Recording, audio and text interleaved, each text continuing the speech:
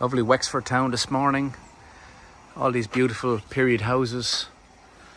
Nice and quirky. Lovely character. So this house here, we're on site this morning doing a delivery.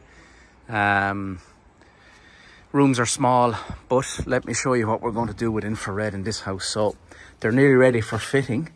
So I'll bring you through to this room here, where they're going to put the panel on the ceiling and the controller on the wall here.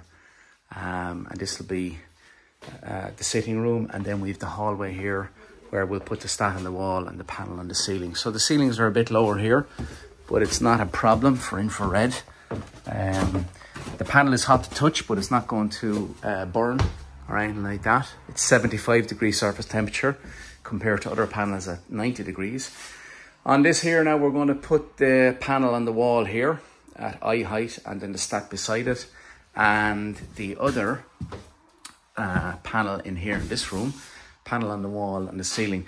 So these are 600 watt heaters. They will cost approximately on average 10 cents an hour to heat this room.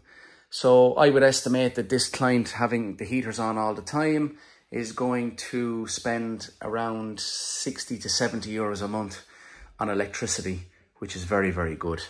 So for more information, check out our website, Infrared.